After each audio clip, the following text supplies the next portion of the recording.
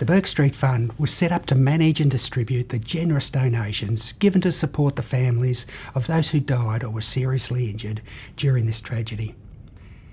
The fund received more than $1.5 million in donations.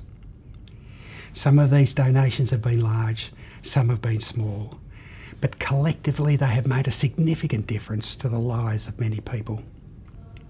As a panel, we took advice from those affected through their individual case managers and a clinical psychologist with special expertise in the area.